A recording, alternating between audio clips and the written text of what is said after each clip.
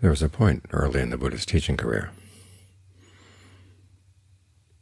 where over 1,000 arahants came to see him.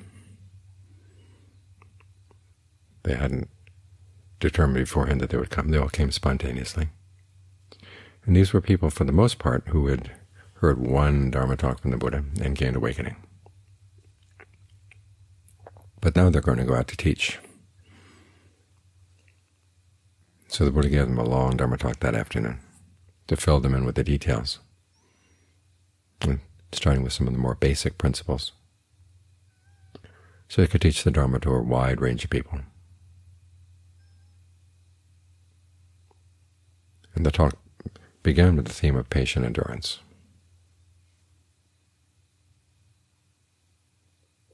As the Buddha said, this is the quality that burns away your defilements.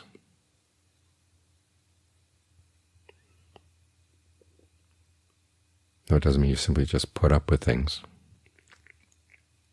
There's a skill to patience.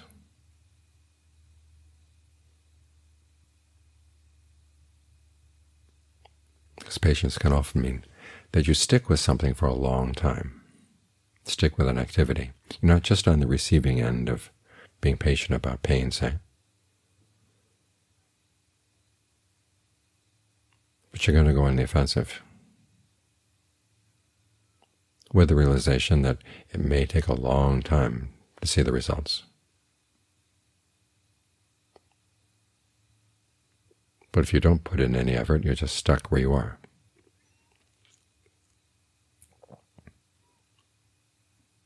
So you learn how to talk to yourself. This is one of those areas where all three fabrications come in.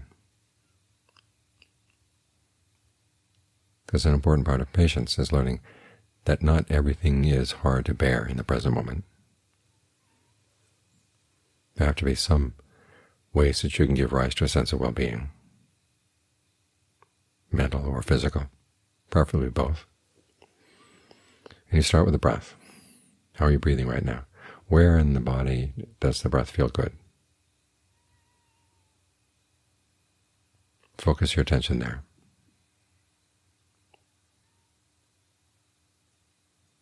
And be patient with it, because good may not be very good in the beginning.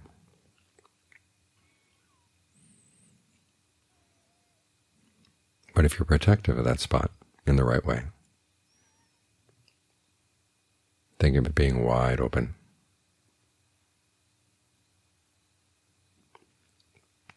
and not allowing any thoughts to come in that would squeeze it up, tighten it up.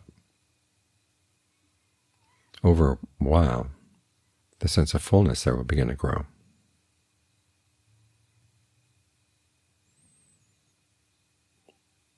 And then you have something good to spread around.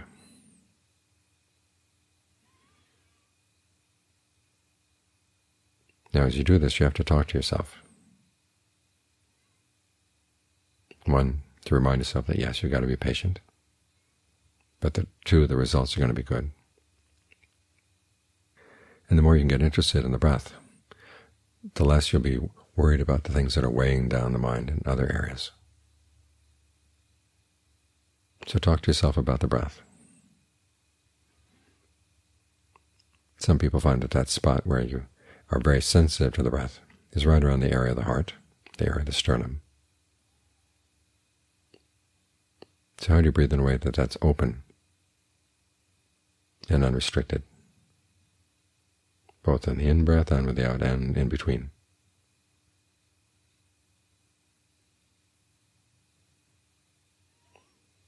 And what perception allows you to maintain that feeling of fullness, feeling of ease, well-being?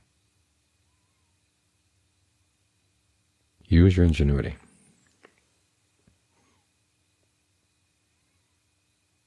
It's one of the qualities the Buddha said you have to develop as you work on the path. Sometimes we look at the path and we say, I'm not equal to a path like that. But then the person you are right now is not going to be the one who's going to finish the path. As you develop the qualities that are developed along the path, you become a different person. You have new skills. Your sense of yourself will grow. The Buddha lists 6 qualities altogether you want to look for. There's conviction. This is a large matter of how you talk to yourself, giving yourself good reasons for why you want to stick with this path, why you want to have confidence in it. Because if you don't have confidence in the power of your own actions, what are you going to fall back on? You look at the state of the world. Is anything out there? Whoever created this world, is that the kind of person you could rely on?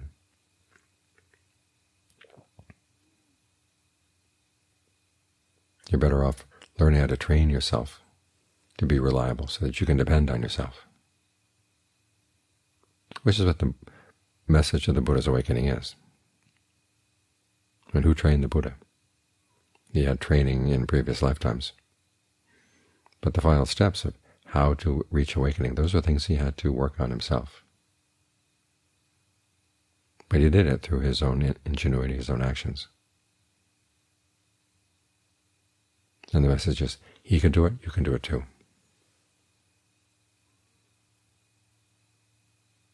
On top of conviction comes virtue. In fact, virtue is part of conviction. If you really are convinced in the power of your actions, you're going to be very careful about how you act. And generosity. That too grows out of conviction. As the Buddha said, you're convinced that something good will come from your generosity. It's not a waste. It develops a good environment outside and develops a good environment inside. Then there's learning. How much do you know of the Buddha's teachings? We like to think of the Forest of Johns as going out and not having much background in the teachings. In fact, they usually say, put what you've learned in the books aside and focus on what you're doing. But what you're doing is determined by what you've read. The fact that you're sitting here watching your breath,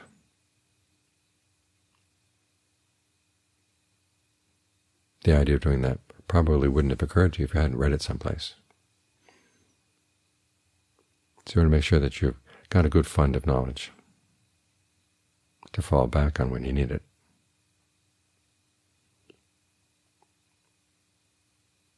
The remaining two qualities the Buddha said you have to work on are discernment and ingenuity. Discernment means basically seeing what you're doing and the results of what you're doing. And then ingenuity, quick-wittedness, patipana is the Pali. It's a term that doesn't appear in many lists, but it is important. You don't just go by what you've read or what you've heard. A problem comes up and you figure out how can you attack it, what angles do you have to come from. If you're coming from one angle and nothing seems to be working, what are other angles that you can look at it from? In what way is the problem similar to another problem you've experienced either in the meditation or outside the meditation?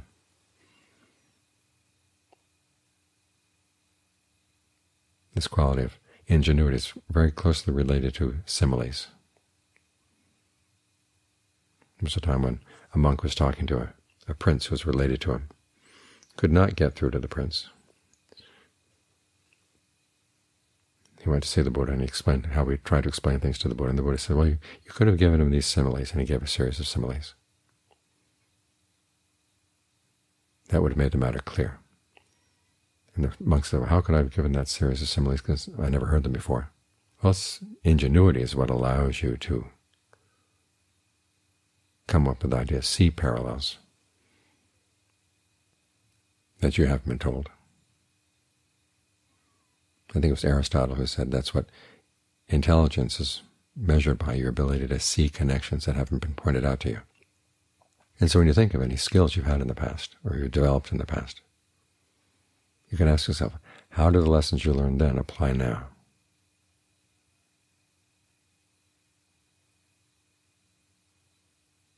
In other words, borrow your insights from other skills. That's what a lot of ingenuity is, seeing parallels that haven't been pointed out to you. Now, all of these are qualities you're going to need in the practice. Strengths you can develop. So you get better and better at talking to yourself when you find yourself dealing with difficulties. and part of the mind wants to give up or feels totally oppressed. You have to remind yourself, no, there's got to be some way out.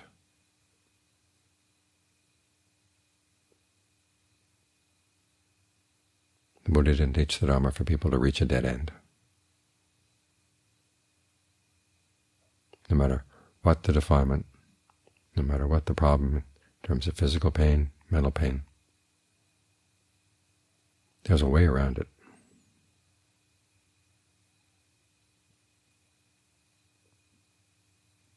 So you can learn how to live with the difficulties that are inherent in having a body, living in the human realm, but not suffer from them. Look for that distinction.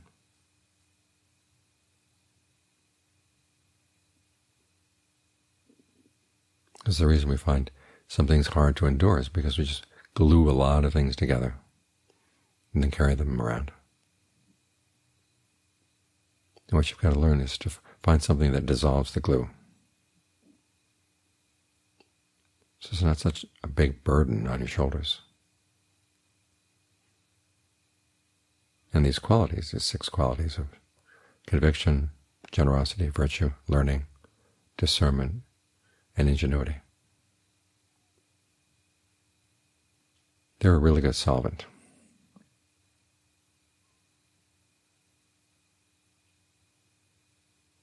So that big problems become small and small problems get solved.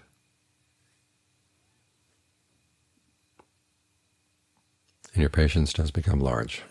The Pali word for patience, well, they have several words, but one of them is kama. It's also the name of the earth.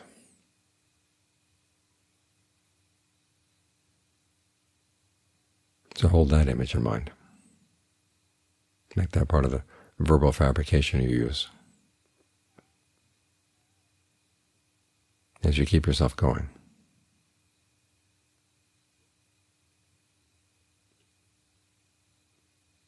When your patience is as large as the earth, you can bear up with anything. And not just bear it.